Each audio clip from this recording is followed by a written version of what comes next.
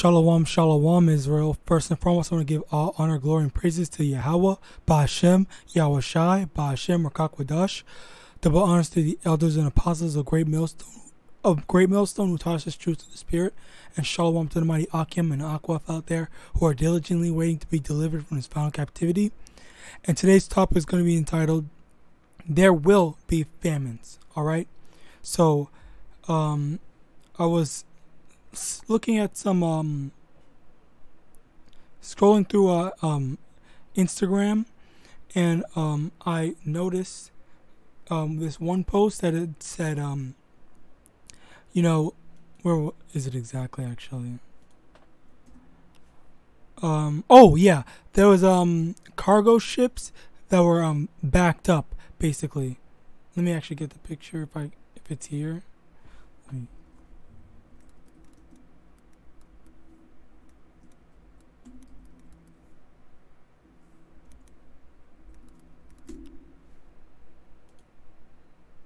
Yeah, it was right here. Yeah, exactly. There's a bunch of cargo ships backed up waiting to enter the Californian coast. All right. And this is not too long ago, just the end of the last month. All right. So with that, again, they're saying major cargo backup could leave holiday shelves bare. Okay, now this in particular, this is from WKRN.com. This in particular, they're primarily talking about non-essentials like toys and whatnot, but there are some more that were saying it also leads to food, because I have some more articles that I will get to. Okay, so unusual Slovakia. Bear with me a moment. Alright, so basically, for this, there are imported goods are having a hard time making it into America, and in addition to that, we also have the issue of decrease. There's a lot less people working now because of the current pandemic situation that we're in right now. Okay, so a lot of people have been getting fired or just in general, because even people who have the venom, they're still afraid of people who aren't envenomed. I don't know what the proper term is, but there are people who are still afraid who have been envenomed, okay? And they're still afraid of people that have not been envenomed, okay? That's the dumbass logic that they have, okay? So moving on, from the CNBC, start your holiday shopping now. Here are some goods that may be running out of stock. Okay, so as of right now, you know, and this is in October, so a few days from me uploading this, they're talking about how certain goods are running out of stock. So we're gonna see what goods they're talking about. List of goods. Supply chains everywhere have been hit by massive disruptions this year, from container storages to floods and infections setting off port closures. Actually, let's just find the goods, because that's really all we care about right now. Okay, there. Food. Rising energy prices in Europe will have a serious cascading effect on region's food supply chains, says Tiora. Major fertilizer plants were forced to curtail output because of the rising costs, and now farmers can't provide enough food as a result, she explains. Okay, so so far, you know, the farmers are having trouble with, and in addition to that, they were also farmers. I heard about the farmers here. Let me get it. Farmers forced to destroy crops. There. Perfect. The government telling farmers to destroy their crops?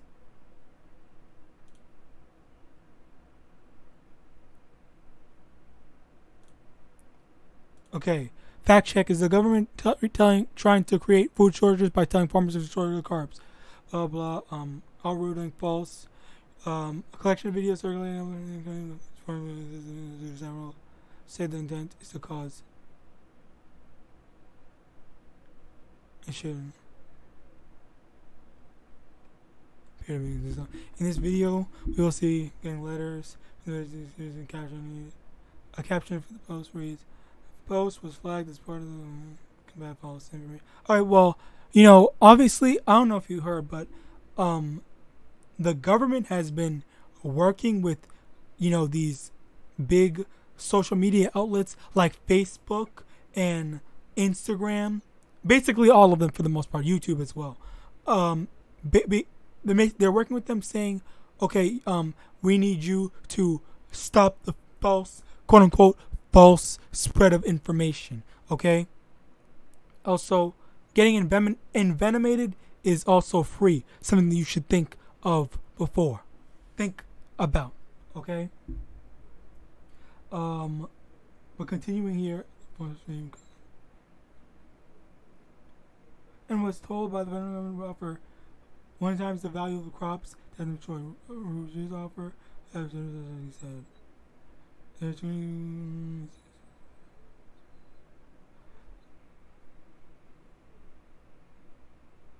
Closely monitoring food. Alright, so literally they're not even answering the thing.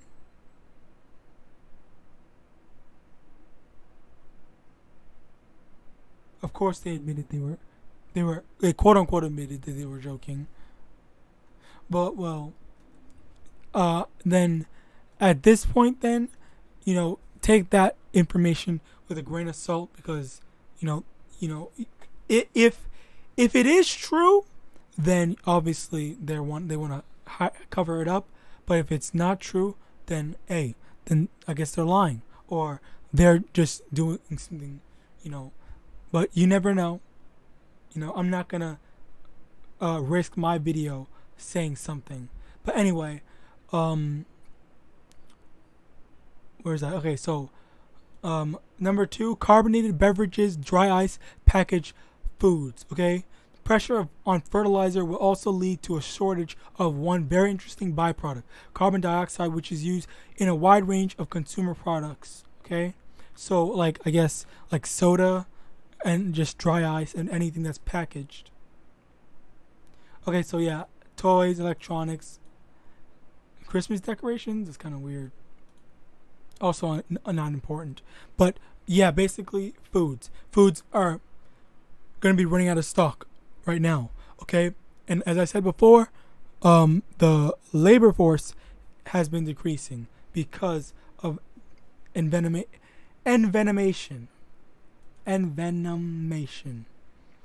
Okay, next from BBC News, food shortages could be permanent, warns industry body. This was last month. Okay. Labor shortages in the food industry means consumers may not be able to find products they like in supermarkets. An industry boss has warned. Okay, and then he's saying also that it's permanent. Okay, so like I was saying, labor shortages. Okay, you know, a lot. There's been what's it called? It is mandatory that businesses with more than 100 employees have everyone envenomated. Okay, unless they have a really good excuse or whatever, which I've yet to find out what that good excuse is. The just-in-time system is no longer working. I don't think it'll work again. Food and Drink Federation boss said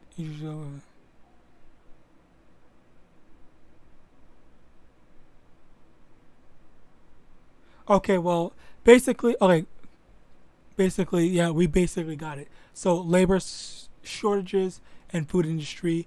Unless you want to read more, you know, you see all the stuff. If you want, you can just find it. I showed the articles that you need to search for. Supply shortages. The FDF represents more than 800 food and drink companies in the UK. Supply shortages. Okay, so basically, panic. The panic buying that they did early on with the toilet paper and I think cleaning supplies or whatever is gonna happen for the food very soon. Okay, and so we're gonna be going through a famine very soon. All right, and that leads to my scriptures that I'm going to be bringing out right now. Matthew chapter 24 verse 7. For nation shall rise against nation and kingdom against kingdom, and shall be famines, Slakia, and there shall be famines and pestilences and earthquakes in diverse places. Okay, so famines. There's going to be famines, meaning obviously there's not going to be any food. Okay, so during that time, that's when all hell's going to be breaking loose. But for us that are in this truth, we need to understand that this all has to happen for us to be delivered. Okay, so we pray and we hope that all this comes very soon. All right. But in addition to that, another precept, Isaiah chapter 65 verse 13. Therefore thus saith the Lord Yahawah, behold, my servant shall eat, but ye shall be hungry. Behold, my servant shall drink, but ye shall be thirsty. Behold, my servant shall rejoice, but ye shall be ashamed. Okay, so one of the things is, even during that time of famine, some of us, even if we're in the truth or not, some of us will have to endure to a certain extent, or some of us will have to endure to a certain extent, but after we got through that hurdle, the Most High will provide for us. You have to have faith that the Most High will provide for you. All right. So it's not in a sense that I'm just gonna give up and get envenomated so I can get some food or whatever. That's not what we want. We want to have faith and trust in the Most High. Don't trust in Esau to provide for you. All right. And when the time comes, as time goes on, when we are getting through our struggles, there's going to come a time when the servants of the Most High are going to be fed, and we're going to get all the food and drink. But the Edomites, not even the Edomites, but all the heathens are going to be the ones hungry and thirsty and seeking out food. But we're going to be taken care of. All right. While they're in calamity, we're going to be taken care of. All right. And there's another precept. Luke 6:24. But woe unto you that are rich, for ye have received your consolation. Woe unto you that are full, for ye shall hunger. Woe unto you that laugh now, for ye shall mourn and weep. Woe unto you when all men shall speak well of you, for so did their fathers to the false prophets. Okay, so when that time comes again, our enemies are now rich, they're full, they're joyful and merry, but after, when all hell breaks loose and they're going to be suffering, our enemies are thriving right now, and we're suffering right now. Okay, when the time comes for them to be suffering, we're going to be thriving. We're going to be taken care of. All right. You just have to be patient and have faith in that the Most High YAHAWASHI is going to take care of you. All right. Another precept in 2nd Ezra chapter 15 verse 16. For there shall be sedition among men, and invading one another. They shall not regard their kings nor princes, and the course of their actions shall stand in their power. A man shall desire to go into a city, and shall not be able. For because of their pride, the city shall be troubled. The houses shall be destroyed, and men shall be afraid. a man shall have no pity upon his neighbor, but shall destroy their houses with the sword and spoil their goods because of the lack of bread and for great tribulation. Because now, our enemies, they're gonna be, Slaki, not our enemies, but basically the heathens in general. When all hell breaks loose, they're gonna want to go and, looking for food. Like, okay, I'm gonna go steal food from anyone just to get food, because like it says, lack of bread, like just like the famine. Okay, they want to go make them a spoil and whatnot. This is during the Great Tribulation. All right, this is this is basically when all hell breaks loose, and it's gonna be crazy. All right, and in Romans chapter 8, verse 35, who shall separate us from the love of Hamashiach? Shall tribulation or distress or persecution or famine or nakedness or peril or sword? Now for this, you have to understand that you started out during the troubles, being a 1/3 or not Slakia. Let me rephrase that. So you start out believing that the Most High is going to got you, but then like you're starting to get hungrier and hungrier, and then you're seeing like, what, does the Most High really got me? Like you start to doubt the Most High. You start to doubt, YAHAWASHI and whatnot. You start to doubt that you're gonna be saved. All right, because you just get so hungry. You could be hungry for a day or two or whatever, and then like that's when like, okay, so I'm just gonna give in. I'm gonna join Esau Edom, and then he'll look after me. That's where you're going after immediate gratification or immediate what's the word?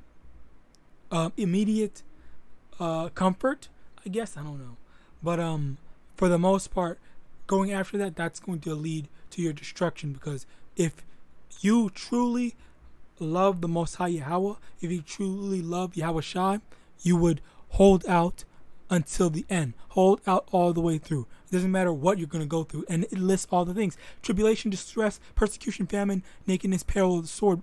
Meaning even if you're getting killed or if you're starving or anything, like, you should hold out and trust the Most High will provide for you and take care of you in that time.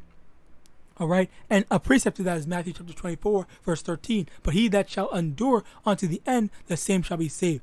Okay, you got all these Christians saying, "Oh, I'm saved." No, the scriptures say otherwise. You're not saved until the end. No one knows that they're saved unless they actually get saved by the Most High Yahweh Shem Yahushai. All right, and lastly, 2 Ezra chapter 6, verse 25. Whosoever remaineth from all these that I have told thee shall escape, and see my salvation and the end of the world. Whosoever remaineth, meaning whoever was saved, whoever had faith, whoever held out all the way until the end.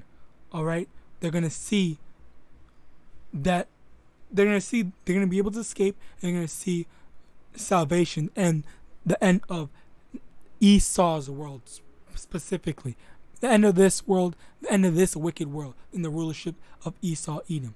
All right, but with that, I want to give all. I hope this lesson was edifying. I want to give all Slakia. I want to give all honor, glory, and praises to the Most High Yahweh, Ba'ashem Yahawashi, Ba'ashem Rakakwadash.